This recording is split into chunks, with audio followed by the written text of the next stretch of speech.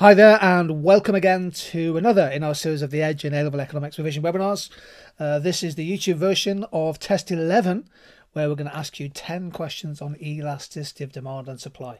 A lot of stuff here from Year 1 Microeconomics. Great chance to check your understanding and good luck with these 10 questions. Here we go, question 1 coming up right now. Which of the following events is most likely to lead to a rise in the market price? A, B, C or D? Press the pause button, have a look at the question, and then press play when you want to go through the answer together.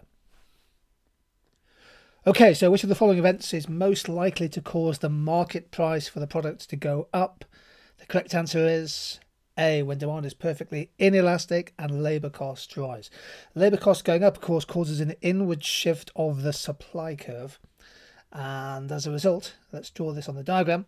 The supply curve shifts from S1 to S2. If you have a perfectly inelastic demand curve, then the equilibrium price will rise by the full amount from P1 to P2.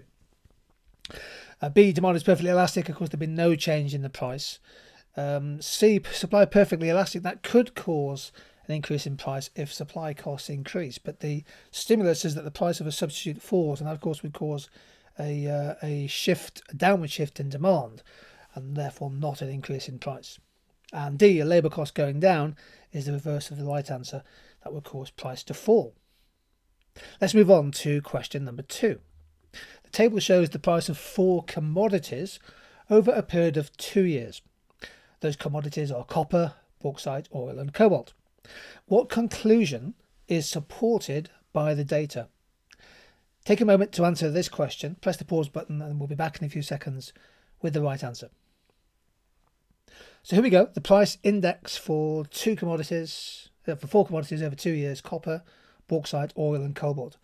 What's the right answer to question 2? The correct answer is B, total revenue from cobalt sales will fall if demand is inelastic.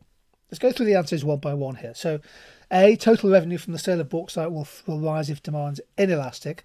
Well, the price of bauxite has gone down, and if demand is inelastic, consumers of bauxite will spend less on the product. The revenue will fall. B is right. I'll show the diagram in a second.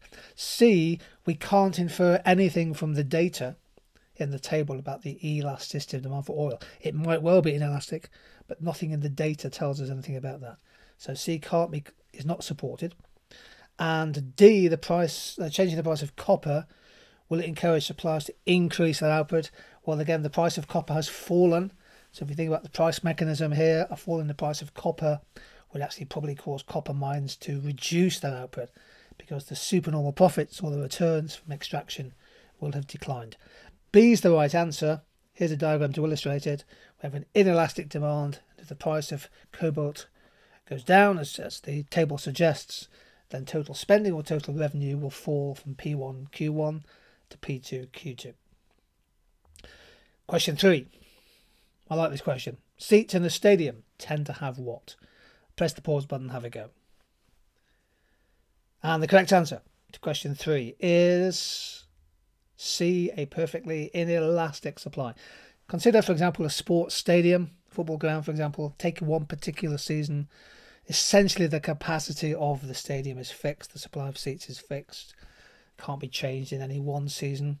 Hence, the price elasticity of supply is 0.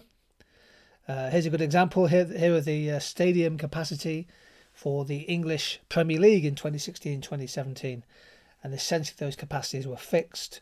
There is actually a big design fault in the Stadium of Light, the home of Sunderland AFC. The big design fault is that all 48,707 seats face the pitch. Here's question 4. In which diagram does the coefficient of elasticity of demand equal 1?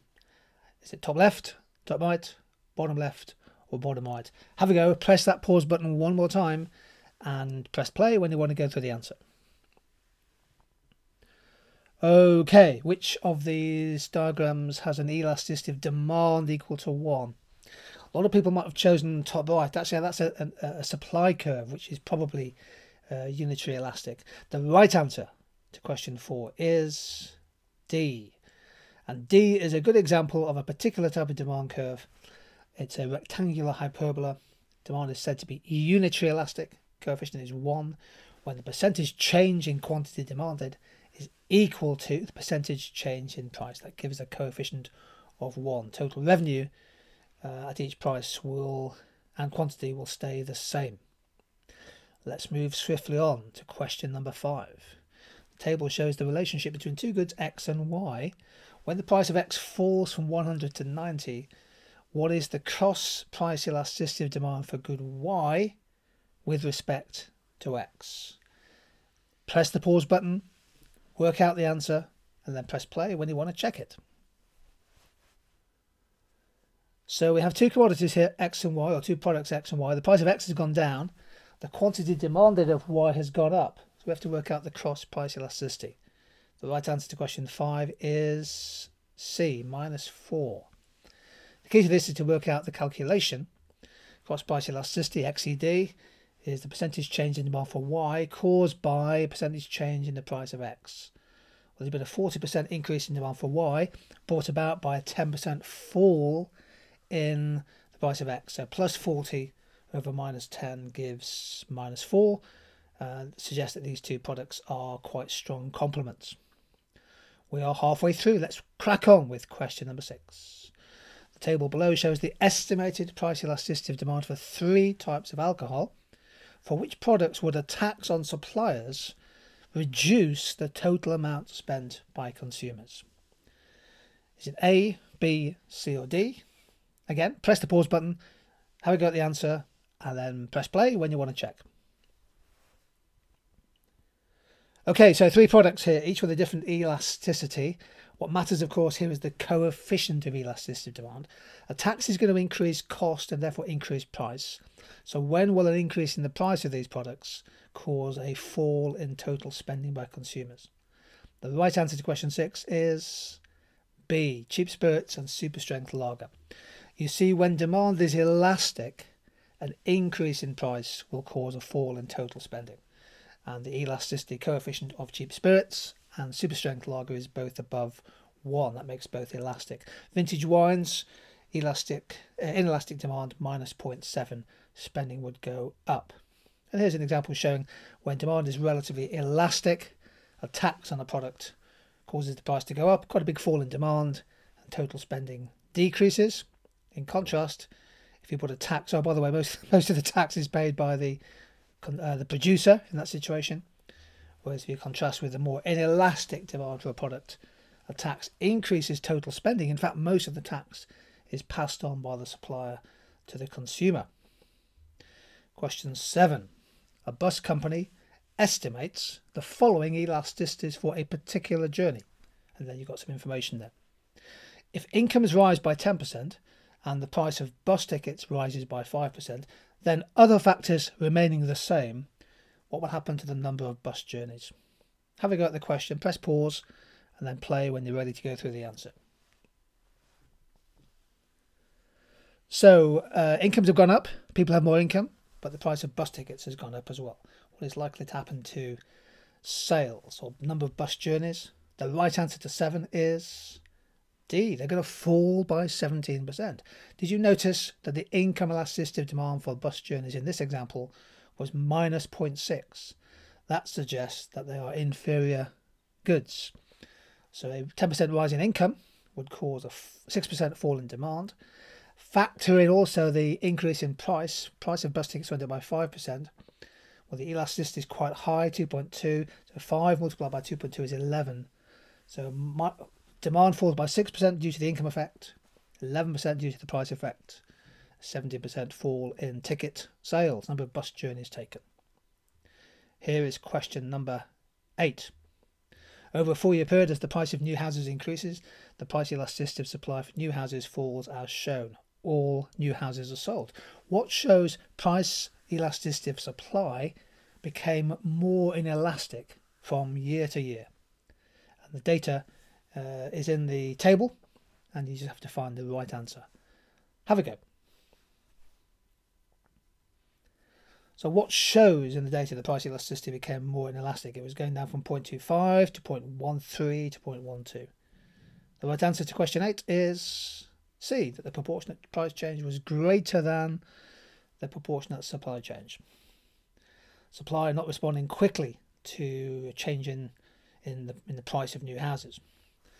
Those people doing the live webinar version will be typing into the chat window at the moment some factors that make the supply of new homes inelastic, particularly in the short run. Those people watching the YouTube version will now have this slide shown here. This gives 2 or 3 reasons why the supply of new homes oftentimes is fairly inelastic. There's obviously the production time frame to take into account. The delays in planning, the actual construction time period itself can take several months, oftentimes even longer. And crucially, the supply elasticity is lowered when there are limited amounts of spare capacity. There might be limited skilled labour, such as bricklayers and carpenters, plumbers and engineers. It could be the case that the raw materials used to make housing are in short supply. And therefore the supply of new housing is often fairly inelastic, despite technological progress which is speeding up production of homes. For example, additive manufacturing, 3D printers can actually construct a home in less than 24 hours. But if the supply of new homes is fairly inelastic, then house prices are determined mainly by demand side factors. 2 more questions. Here we go. Question number 9. What can be concluded about a product which has an income elasticity of demand of minus 1.5 and a cross price elasticity demand of plus 1.2 with another product? What can you conclude? Nice little test of your understanding of coefficients of elasticity here. Have a go at question 9.